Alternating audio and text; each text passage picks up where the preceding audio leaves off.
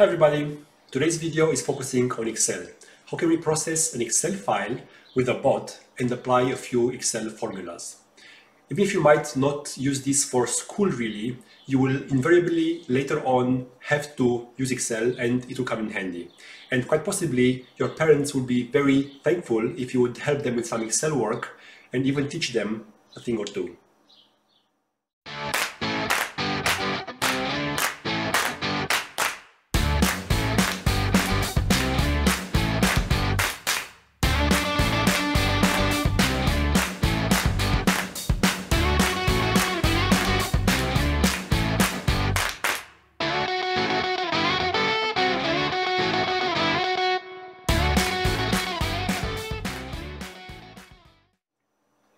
So we will start from an Excel file with your supposed grades.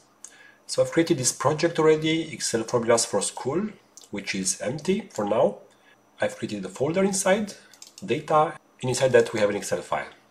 And these are the subjects, the grades, and we will have here some data we want to calculate with the bot. Well, the grades are not that great. Maybe they're not yours. But let's say they're mine when I was in school. And we will try to teach the bot to extract some information from this table. For example, where we did quite well, so we can brag to our parents. And where we did poorly, so we can quickly identify where we need to focus and improve the most. So we will try first to count how many subjects we had with grades under 5, how many we had with grades 8 or above. And then we can also specify and try to search what are the subjects with grades under 5 and also subjects with grades over 8 or more. And we would try to write here with the bot the right answers. So this is our Excel file, we can minimize it from now, and we can start building our bot. So first of all, we will deal with Excel in this example today. And for that we have an activity called Excel application scope. We can drag and drop it here. And first thing we have to specify the workbook path. We can search for it here. We have our folder, Excel formulas for school. We look in the data folder and we find our Excel file here. And now we can start to execute our activities here in the do section.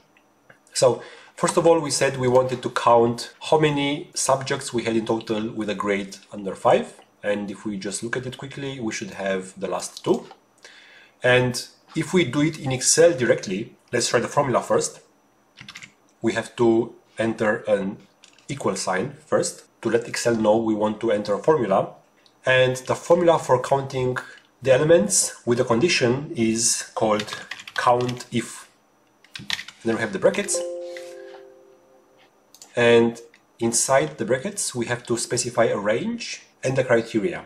And the range should be this one, from B1 to B10. And then we have a comma. And the criteria is less than 5. And we have to specify the criteria in quotation marks. So we can say quotation mark less than 5 and close the quotation mark. And it works. It's 2. And what we have to do now is basically to write this formula inside this cell here. So I will just copy paste the formula here. And we have an activity called write cell. It's this one over here. And we have to specify the sheet, it's sheet number 1. We have to specify the cell, and if we look here, we want to write it over here, so it's E1. And then the formula, we need quotation marks, and then our formula here. And we have a problem, we have an error, because we actually have quotation marks inside the quotation marks. And to deal with that, we have to double the quotation marks or escape them inside the formula. And this way UiPath understands that these double quotation marks are actually one quotation mark that is escaped inside a string. And the error goes away. And we can do the same for finding out the grades 8 or more. We expect to have quite a similar formula, so we can copy paste this. So we can call this one count over CountIF over 8. The previous one was CountIF under 5. And here we have the cell E2. We can modify this here. And the formula should be quite similar, same range, but we have more than 8, and we can actually say more or equal 8 as well. So 8 or more in this case. And this should fill in our formula here as well. So we can delete this, save, close, and let's run it to see what's happening until now. So execution has finished. And here are our two formulas and the results. 2 under 5 and 3, 8 or more. So we have 1, 2, and 3. That's correct. Alright, and now we want to identify the actual subjects with grades under 5. So that would be math and history, for example. How can we do that? We should actually read from Excel the data table. So this data table. And then check which grades are under 5 and then take the respective subject names. Maybe save them to a string and at the end write the strings to the right cells here. So let's do that. We have an activity called read range. We have two of them actually. If we have already the Excel application scope, we can use the read range under Excel. And we have to specify the range here. So we want to read this data table from A1 all the way down to B10. That's what is interesting for us. So we can say here A1, 2 points, and then B10. And when we read a range, we have to save it somewhere. And we have to create a variable of data type data table. We can create it on the spot with Control K. We can call it dt from data table underscore grades, for example, and that will create our variable here.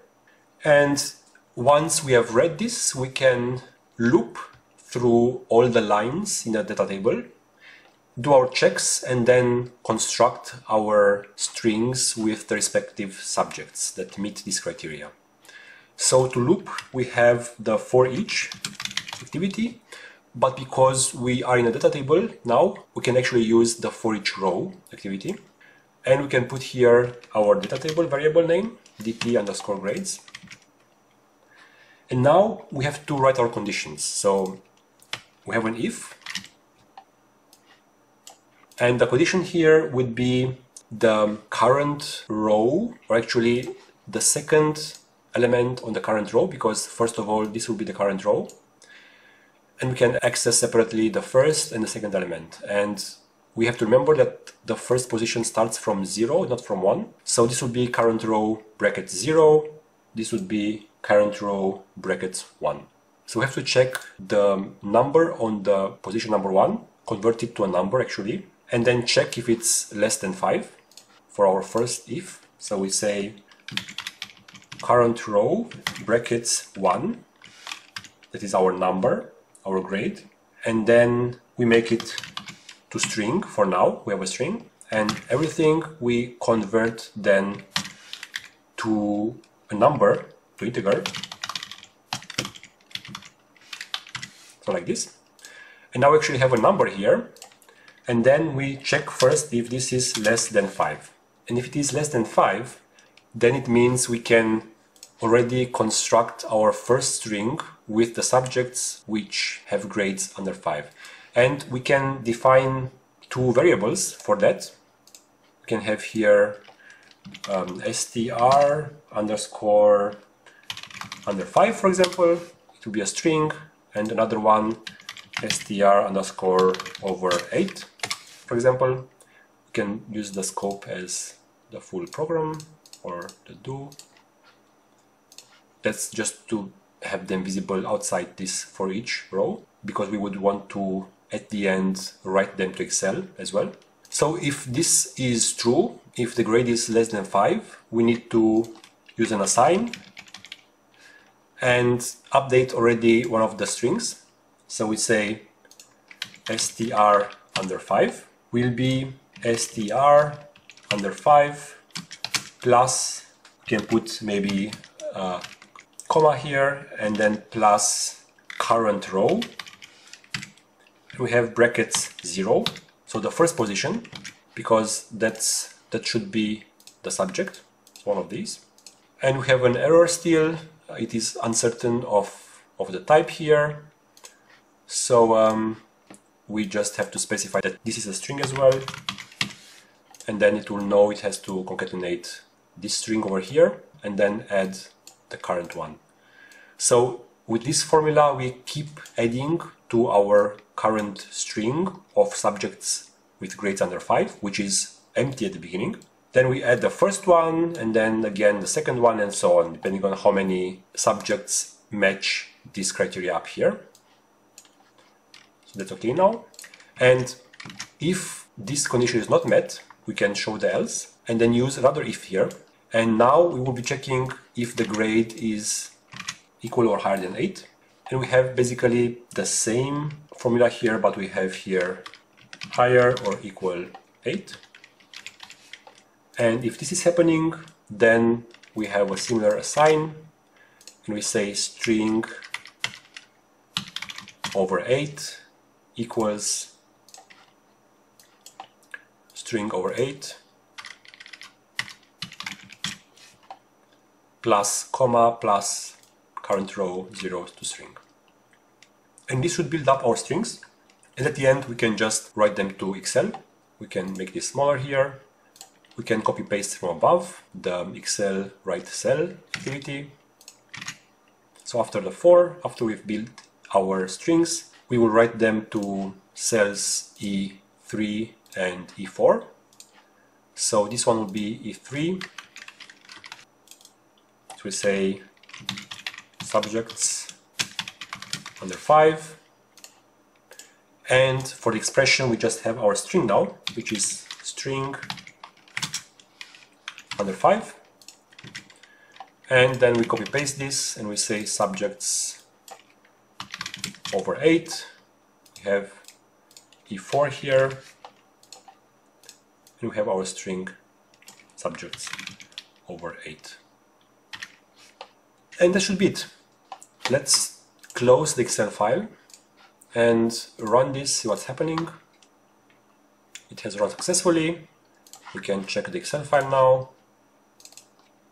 And here there we have math, history, and we have English, sports and economy. And we notice that the display is not really nice because it starts with a comma and a space. That's because we keep adding at the beginning to an empty string. So there was nothing, then comes the comma and the space and then the next word. And a quick way to make it nicer would be just to cut out the first 2 characters of the string. And to do it, we can very quickly use a string formula called substring. So we put a point and we say substring, and then we have to mention here the start index as a number, so at which character we want to start. And because we want to cut out the first 2 characters, so character on the position 0 and 1, we start from position 2. We can do the same here. Substring position 2. We can run again. This would update the Excel file. We check it now, and there you go. This looks much nicer now. That was it. We've learned how to read Excel files and write Excel formulas from our UiPath bots. We have used conditions to select certain informations from a data table in Excel, and we have used a few string formulas to get a job done. If you like this video, please hit the like button. This tells YouTube that this video is worth sharing with others, and spread the word among your friends about what you are learning here. Stay curious and see you next time.